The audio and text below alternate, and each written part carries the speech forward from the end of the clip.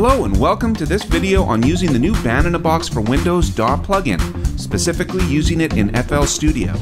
With Band-in-a-Box 2018 for Windows, we've introduced a plugin version of Band-in-a-Box that accesses all of the real tracks, real drums, and other content in Band-in-a-Box, but can be used right inside your favorite DAW without having to open the actual Band-in-a-Box application.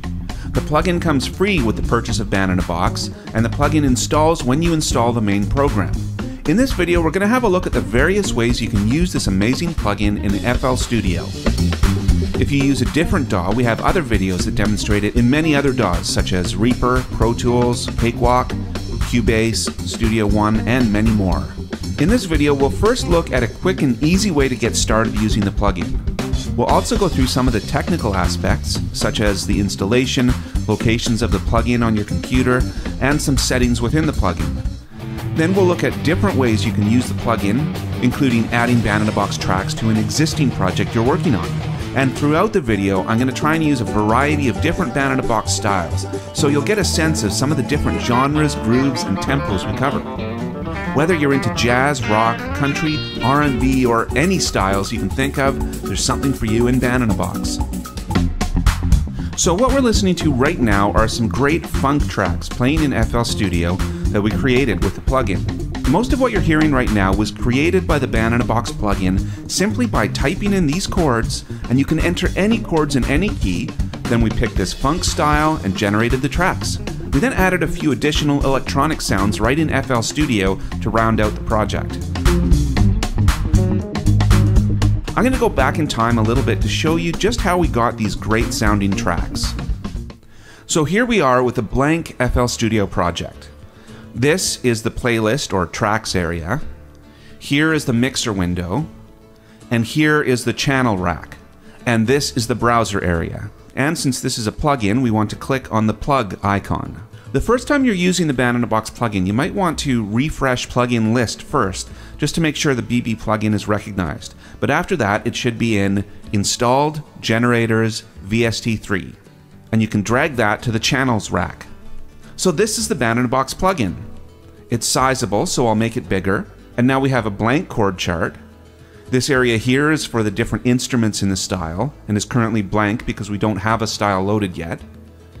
Here is where you can pick a style. Here you can set various musical elements such as the key, time signature, etc. And there's a spot for a song title and various menus we'll look at later. What we basically need to do in order to get some tracks is pick a style and enter some chords, not necessarily in that order. So I'll enter a chord progression first. I'll do it in the key of F, and I'll start entering some chords. F7 at bar 1, and I'll leave that for 4 bars. Maybe A flat 7 sus at bar 5, and B flat 7 at bar 7. One thing I want to point out is that you use the left and right arrows to navigate your way through the chord chart, but left and right arrows are also used in the plugin window of FL Studio to toggle through additional plugin settings within FL Studio. So depending on where you clicked last, you might find it toggling through these windows when you're intending to toggle through the chord chart. If that happens, just keep pressing the arrow keys until you're back here, and then make sure you click on the chord chart again, and it should be fine. I'll use a handy shortcut, K8, to copy the last 8 bars. I'll also add a part marker at bar 9 to outline the form of the song, and that means that the drums will play a fill in the bar right before the part marker. At bar 17, I'll add a part marker as well, but I'll click a second time to make it a B part marker, which means the drums and sometimes other instruments will change what they're playing at that part. And I'll enter G minor, then C minor at bar 19, G minor at bar 21 again, and then C7 at bar 23. So I think that's good. I'll change some of the elements up here. I'll make the end bar 24, but I'll actually end on an F chord. And I'll change choruses to 6, so this entire thing will repeat 6 times. So now we can select a style, either by clicking in the Select a Style area, or by going to the Select menu and picking Select a Style. So here is a list of all of the Band-in-a-Box styles available, and you can see there's over 6,000 to choose from. And in this list you can just double-click on any style in the list to hear a sample of what it will sound like. So for example, if I filtered the list to show jazz styles, I could sample some of them.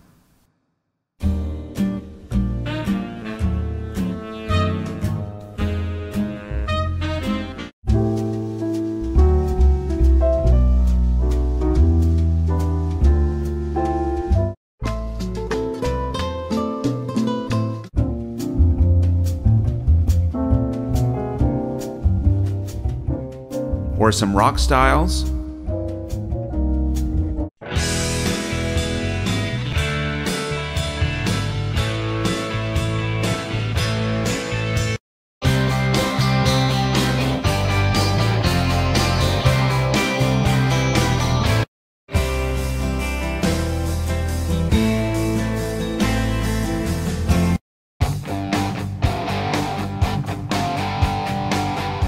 Or some country styles.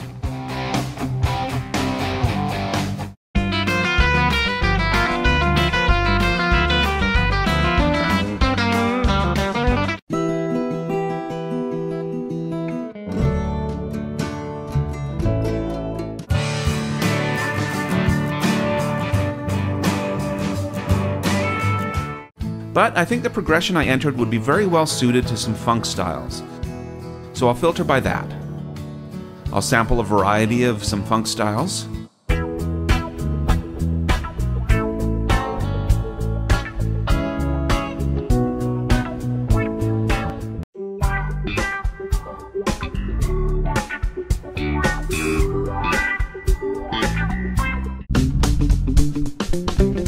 And I love this lash out style. You'll notice that in this column it shows the ideal tempo of the style, which for this one is 110 beats per minute. That does not mean you have to use it at that tempo, but if it's somewhat close to that, you'll get the best results. So I'll pick that style. So now there's a tap tempo feature in FL Studio that I'll use. 1, 2, 3, 4. So it's come up with 117 beats per minute, and I'll set that in the plugin as well. So now we're ready to generate the parts.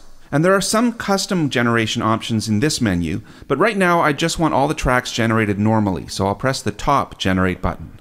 So it's now creating the tracks. You'll notice that right now there are some green squares and a blue square in this area, and those squares are empty. When the tracks are ready, those squares will be filled in. The generation does take a little bit of time, so we'll skip ahead in the video a little bit. So now it's finished, and these squares are now filled in with waveform icons, meaning they're ready to drag into the DAW. Before we do that, we can sample these tracks by pressing play up here.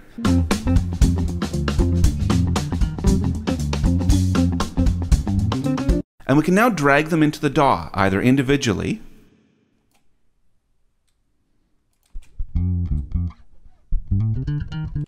but I'll undo that so I can show you importing them as a group by dragging the blue icon. And now we have these tracks right in our DAW.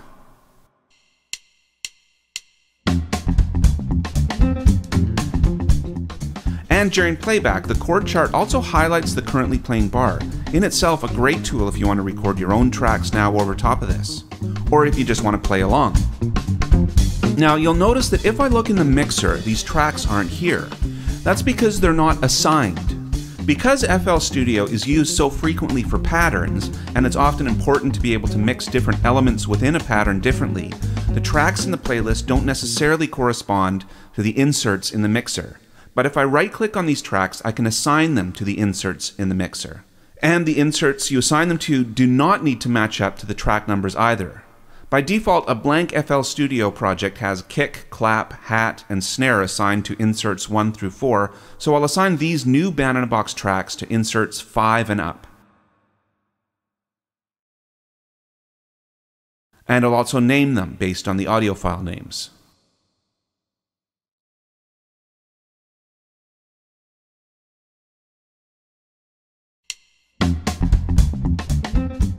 You can now mix the tracks, of course, add effects, or anything we like.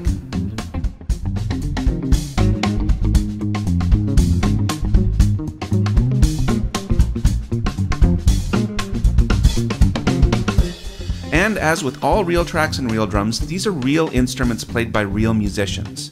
These are not individually sampled notes. These are actual performances by some of the top studio musicians in the world, able to play over any chord progression in any key you enter. This particular style has a bass part by Alex Al, one of the most sought-after bass players in LA, who played in Michael Jackson's band for over 10 years, and has also played with the likes of Stevie Wonder, Sting, and many more. And on guitar is Bob Lanzetti, baritone guitar Mark Lettieri, and drummer Sput Searight, all of whom are a major part of the New York funk and fusion scene.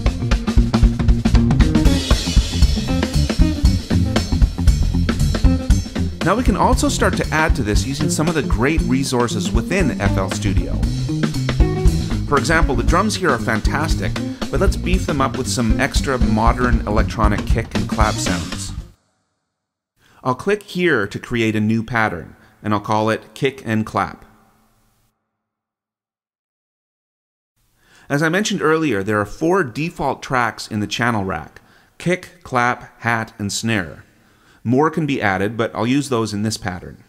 Now I'll enter some notes in the channel rack, which is basically a 16-step sequencer. I'll keep this simple, putting a kick on beat 1 and claps on beats 2 and 4. Now I'll switch from song to pattern beside the play button so I can listen to this pattern. I'd like to try some different sounds for these, so I'll stop that and go to the browser. I'll go to Packs, Drums, Kicks, and I'll click on them to sample them.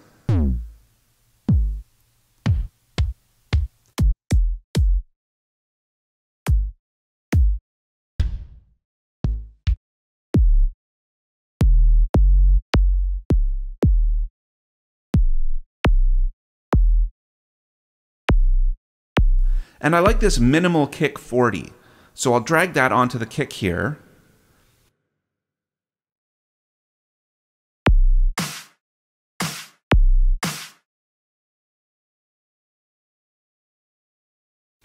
And I'll do the same with claps, going to percussion.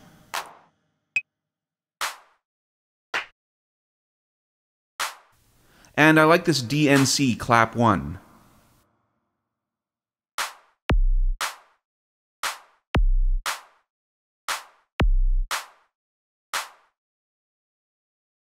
And now I can drag that pattern in and duplicate it through the track. And here's how it now sounds with that.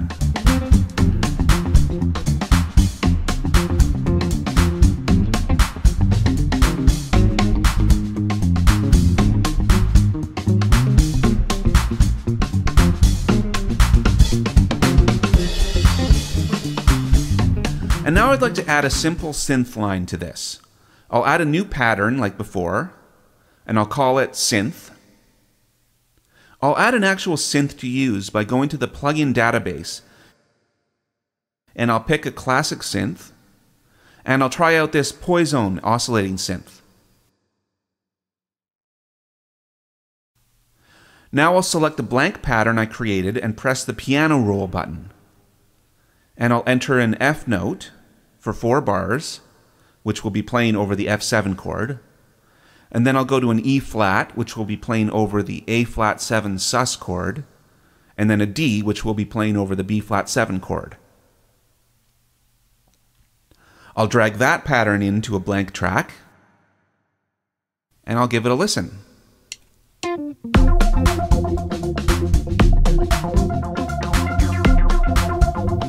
So it's kind of neat, but it's a little overpowering.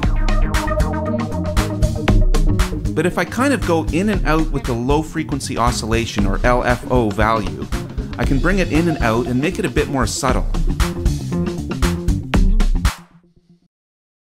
So if I right click on that particular controller within the plugin, I can create automation clip, which adds this controller to the timeline. I can right click to add points to that, which I can then move up and down.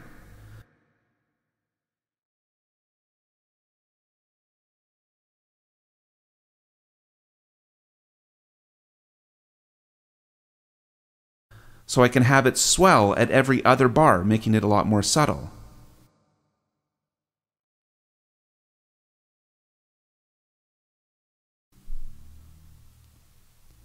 And let's check that out.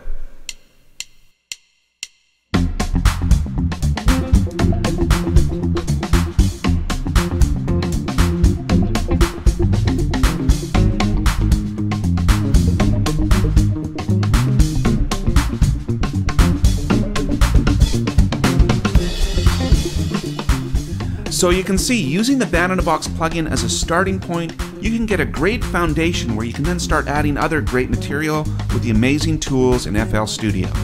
You can also, of course, start with the tools in FL Studio and then use the Band in a Box plugin to add to that. We'll have a look at an example that uses this approach a little later in the video, and we'll also go over the installation and setup of the plugin. But right now I'm going to show you some similar but quicker examples like this, with a few different styles, just so you can get a sense of the scope of what you can do with the Band in a Box plugin.